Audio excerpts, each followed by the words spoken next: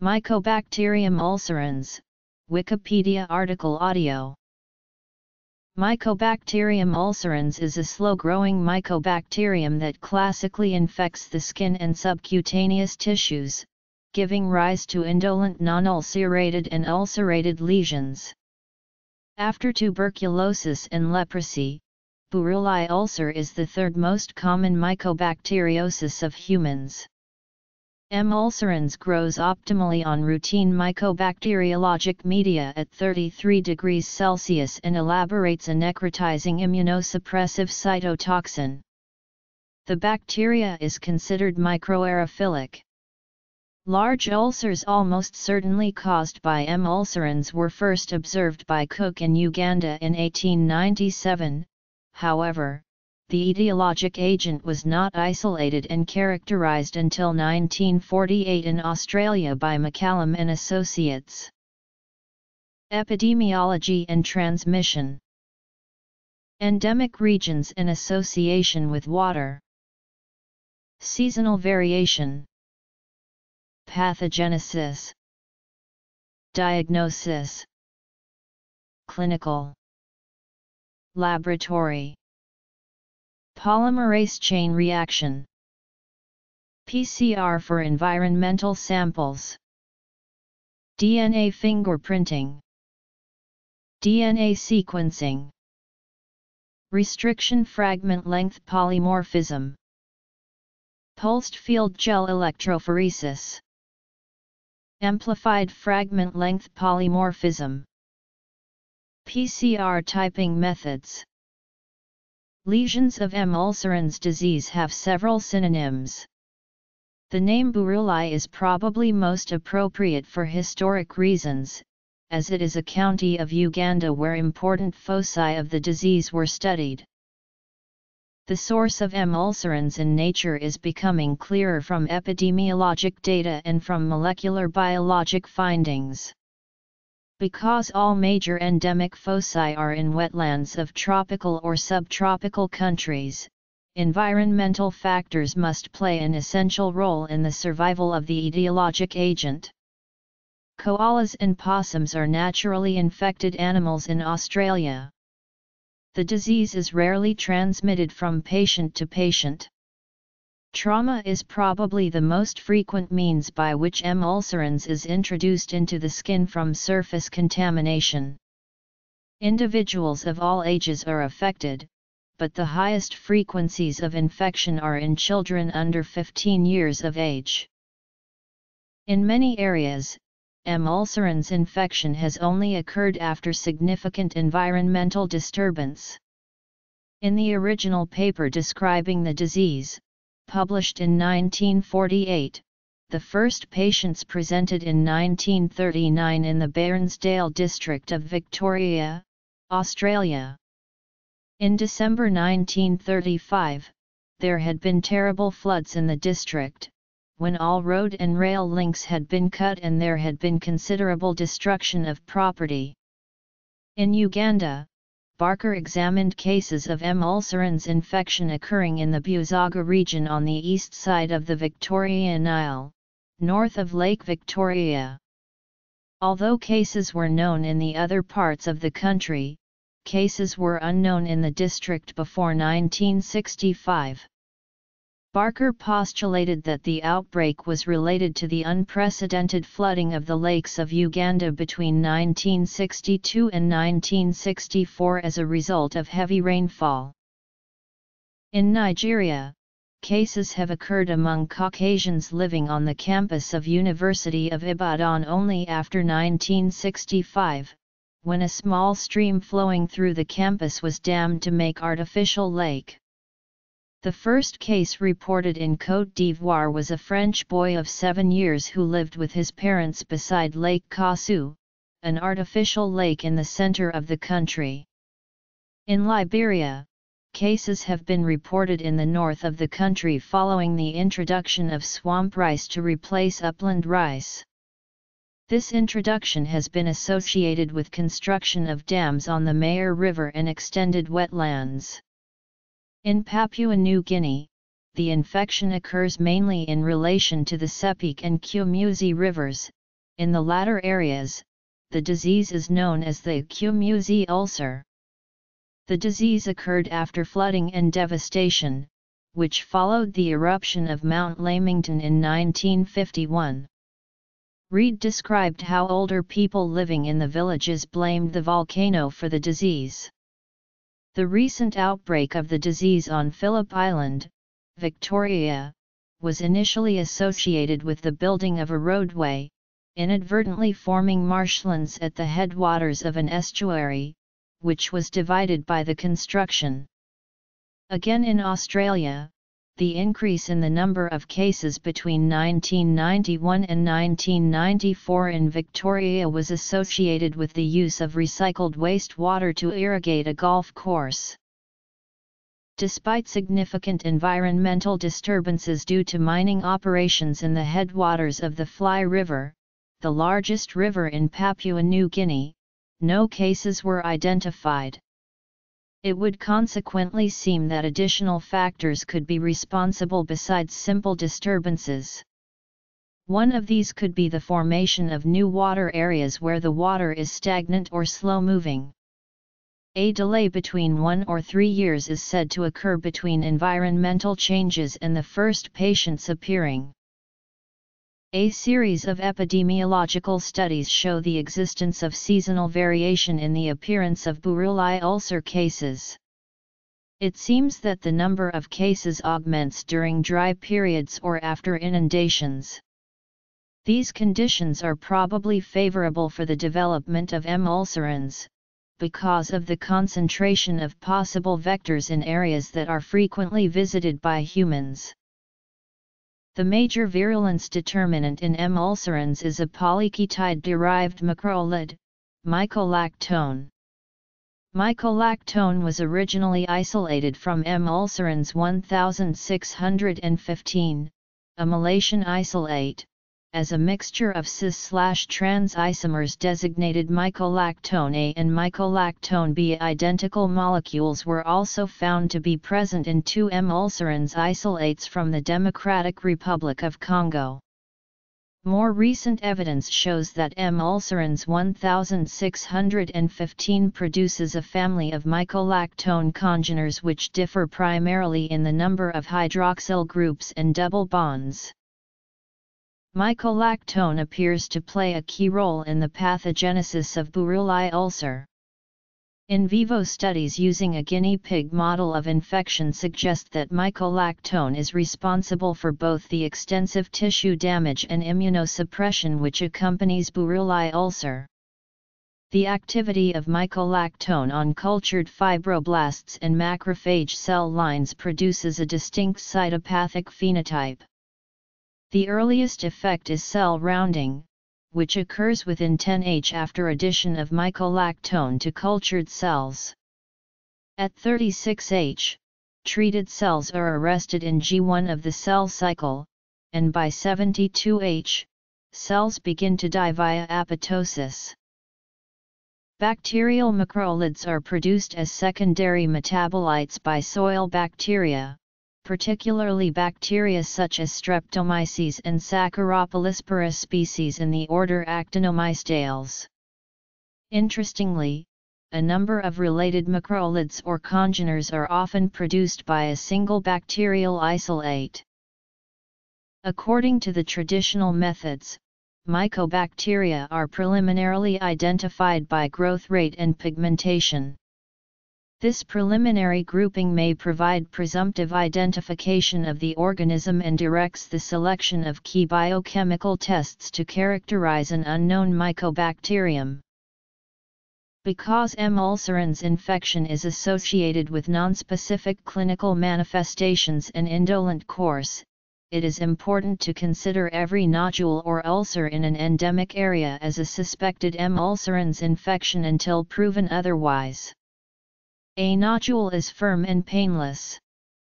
In the absence of superinfection, an ulcer is painless or minimally painful, has the characteristic undermined edge and a whitish-yellow necrotic base. Previous residence in an endemic area should raise the suspicion of M. ulcerans infection. Appropriately selected tissue specimen that include necrotic subcutaneous tissue and the undermined edge of ulcerated lesions are frequently diagnostic. Specimens from skin and subcutaneous tissue from non-ulcerated lesions are likewise often diagnostic. Buruli ulcer is often diagnosed late, when treatment can be very difficult and frustrating. Confirmation by culture takes 6-8 weeks. Rapid diagnostic methods for M. ulcerans infection, as well as methods of rapid identification of the organism in clinical and environmental specimens would be a significant advance in the management of M. ulcerans infection. Screening to detect early infection could guide early intervention. There are several polymerase chain reaction PCR methods available that could increase the speed of diagnosis of M. ulcerans infection. PCR is relatively expensive compared to microscopy, and is notorious for producing false positive results in laboratories that lack experience with PCR. In high prevalence regions such as West Africa, PCR may not be any more rapid than an accurate clinical case definition combined with a smear that shows acid-fast bacilli. In countries such as Australia, where the incidence is low, the great majority of patients who have nodules, papules, or skin ulcers do not have M. ulcerans disease.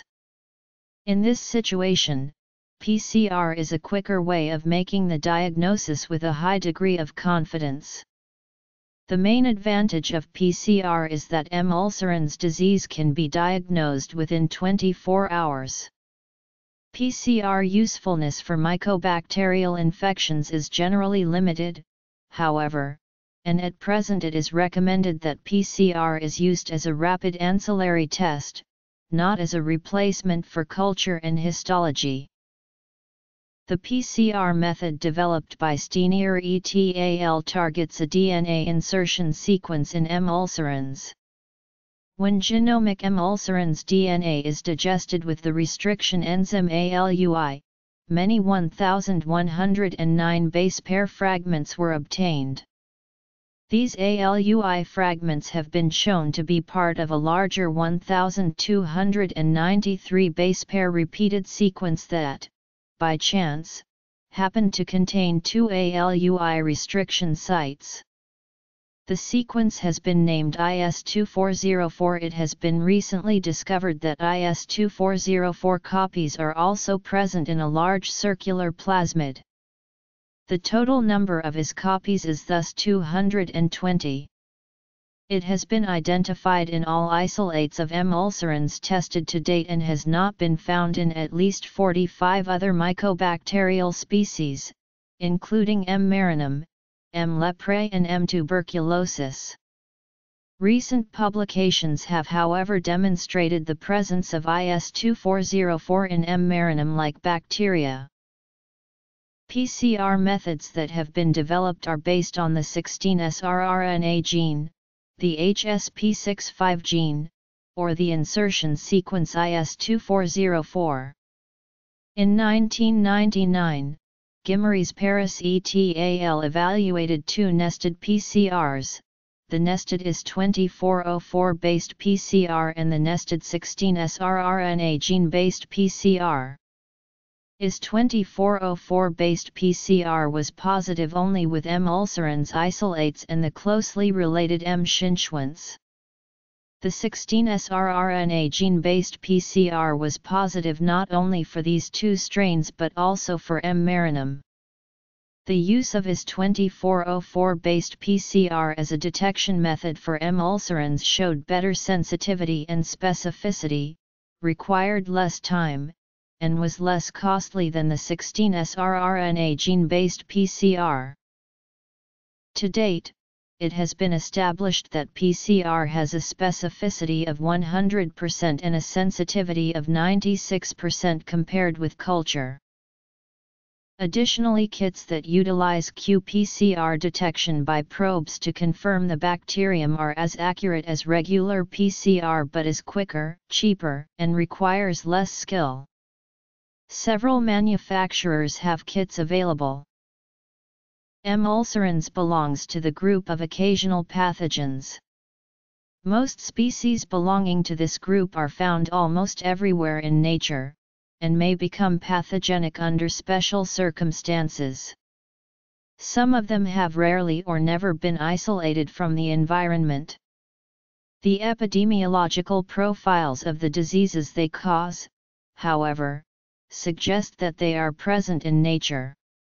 Recently, M. ulcerans has been detected by molecular biological techniques in water samples collected in Australia and in bugs collected from roots of aquatic plants in swamps in endemic regions of Benin and Ghana.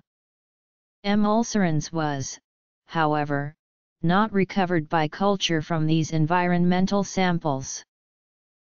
PCR is not inhibited by the presence of culturable organisms. Unfortunately, PCR is exquisitely sensitive to inhibition by many compounds such as humic and fulvic acids, which are ubiquitous in the environment and are not removed by standard DNA extraction protocols. The first confirmation that M. ulcerans was present in environmental water samples was obtained in 1997, by combining the highly sensitive and specific IS-2404 PCR with a method that separated sample DNA from naturally occurring inhibitors of PCR. 3 different strategies have now been used to overcome inhibition in environmental samples from M. ulcerans endemic regions. The first of these is gel chromatography. Environmental water samples are concentrated and subjected to homogenization with glass beads, followed by heat and alkaline lysis to release DNA. Total extracted DNA is then run through gel chromatography columns that separate DNA from contaminants on the basis of size. Although relatively simple, the method is cumbersome and time-consuming. The second method uses paramagnetic beads linked to M. ulcerans antibodies to capture whole cells and separate them from contaminants in a magnetic field. Antibodies are raised in laboratory animals. Captured cells are washed to remove inhibitors and then DNA is released by standard methods prior to PCR. The third approach also uses paramagnetic beads, but here the beads are linked to M. ulcerans specific oligonucleotide probes, which capture IS-2404 DNA that has been released from M. ulcerans by homogenization and alkaline lysis. The immobilized DNA is washed to remove inhibitors and used directly as a template for IS-2404 PCR. The latter 2 methods each have limitations and advantages, but offer superior detection sensitivity and are less time-consuming than gel chromatography. Molecular typing methods may be categorized into 3 broad groups on the basis of the type of macromolecules targeted for subtyping, i.e. methods based on fatty acids, proteins, and nucleic acids. Actually, the genotypic typing methods that evaluate differences at the DNA level are used more commonly and have emerged as revolutionary tools for epidemiological studies. The use of DNA fingerprinting for the identification of M. tuberculosis has greatly improved understanding of the epidemiology of tuberculosis. Transmission routes of different strains have been recognized. Outbreaks of multi-drug resistant strains have been detected early, and the relative importance of reinfection versus reactivation can now be elucidated. Various molecular methods for fingerprinting of M. ulcerans are now being developed to facilitate studies on the epidemiology of Buruli ulcer. So far, 12 genotypes, spread over the world, have been discriminated, based on a variable number of tandem repeats and mycobacterial interspersed repetitive units. Next-generation sequencing will soon dramatically ameliorate subtyping and genotype differentiation. Direct comparison of some genomic DNA sequences of bacterial strains is the best means of quantitatively determining whether two strains are similar or different. Portales et al. Have analyzed the three-terminal region of the 16S rRNA gene sequence of 17 strains of M. ulcerans from Africa, Australia, and America. This analysis has revealed three subgroups that vary according to the continent of origin. Later, a fourth subgroup was discovered in China and Japan, confirming the existence of an Asian type. Insertion sequences are mobile genetic elements that are usually present in numerous copies within a bacterial genome. These elements can be used as probes, and because the number and location of his elements vary, each strain will have a unique banding pattern. Molecular analysis of M. ulcerans has revealed two insertion sequences, IS2404 and IS2606. Southern blot analysis to detect IS2404 and IS2606 shows inconclusive RFLP patterns between different strains. Due to the high number of copies of both elements, the banding patterns are difficult to interpret, limiting the value of the Southern blot method to type M. ulcerans isolates. Jackson et al. Have used PTBN12, a well-defined plasmid, as a probe with ALUI restriction fragments. The probe was able to distinguish 11 RFLP patterns.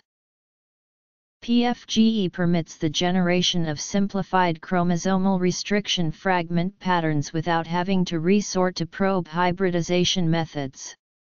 In this method, restriction enzymes that cut DNA infrequently are used to generate large fragments of chromosomal DNA, which are then separated by special electrophoretic procedures. Preliminary results showed that M. ulcerans genomes produce three different profiles according to the three geographical origins of the strains. The AFLP technique is based on the selective PCR amplification of restriction fragments from a total digest of genomic DNA. This technique involves three steps: restriction of DNA and ligation of oligonucleotides and adapters, selective amplification of sets of restriction fragments, and gel analysis of the amplification fragments. Typically 50-100 restriction fragments are amplified and detected on denaturing polyacrylamide gel. AFLP typing results in a clear distinction of M. marinum from M. ulcerans, but interspecies differentiation is not trustworthy. PCR is another molecular method that has become increasingly important for epidemiological studies. The technique detects and amplifies small amounts of DNA. 10-100 copies of the templates are enough to perform DNA amplification. Thus, PCR can be used to type organisms that grow slowly on laboratory media, such as M. tuberculosis. PCR also can be used to detect and type pathogens in patients whose culture are negative because they have been treated. Moreover, PCR can be used to amplify the DNA from organisms that are present in tissues preserved in formalin and from non-cultivable organisms. Rep-PCR is a modification of the PCR technique that is more suitable for epidemiological purposes than conventional PCR.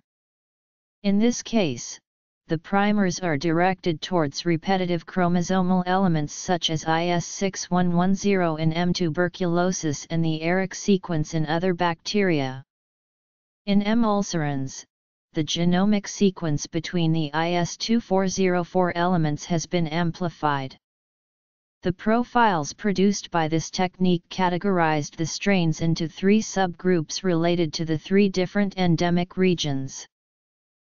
Ribbity-ping.